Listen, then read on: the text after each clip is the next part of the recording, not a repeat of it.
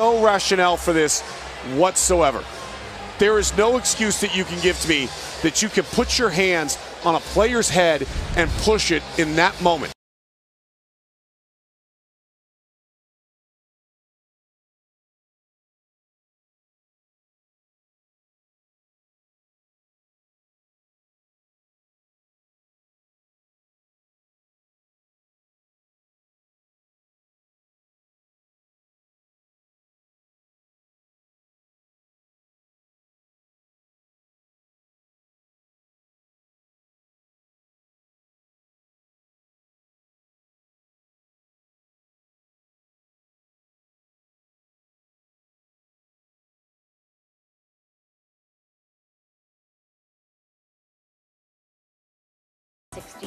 Man, that Big 12 conference, it's going to be really competitive. You had Kansas that just won. They're going to play Baylor, who should be #1 in the nation, on February 1st. And then Baylor has West Virginia. It's going to be a lot of fighting, we should say, in the Big 12.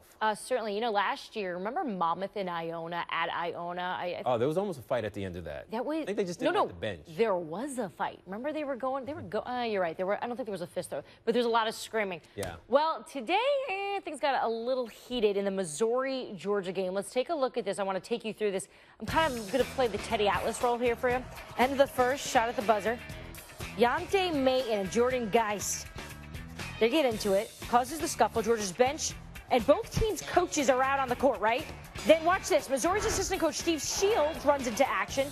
Then Georgia's director of basketball operations, Kent Davidson. I love that we're labeling these people. Already in the middle of this thing, then watch the faces of everyone. So Shields is not shielding anybody, right? Exactly. Just yelling at everyone. Everyone's just losing their cool, clipboards in hand. No one's really pulling at the ties, though, just screaming at each other. This is what happens when you're trying to calm people down. They can't really read the situation. Look at that guy. He's getting carried out. You'd have to cool down. This isn't good. So now the two head coaches here, Mark Fox, Missouri's head coach, Anderson, you see there, they're being mature here. They're talking it out. All right, buddy. We're cool, right? All right, I'm going to pick up some paper. Because, you know, they were just throwing things, everyone's clipboards. We can't play with the paper. I'm probably picking it up and looking at the plays. I'd have just put it in my pocket. Thanks, dude. One technical foul on Davidson of Georgia and one on Shields of Missouri before the second half. Georgia did win 71-66, but that was certainly the story of the game. I haven't seen that in a long time.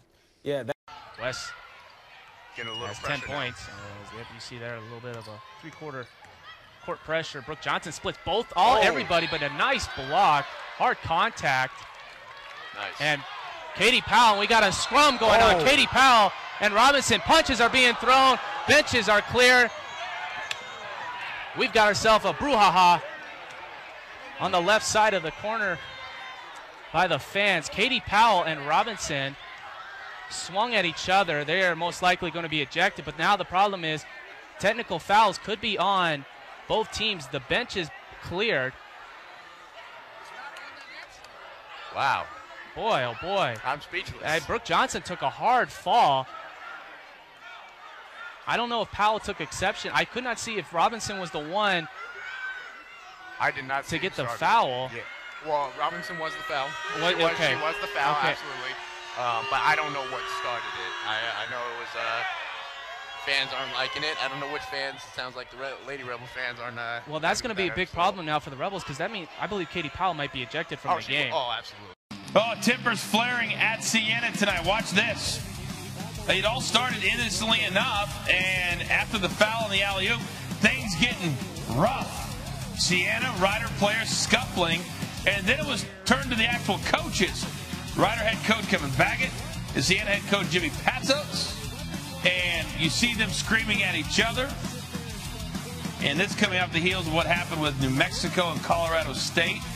Then after the game was over, look at Patsos. He proceeds to air shake the entire Rider team because Baggett and his team was walking off the court. He's wired when we come back.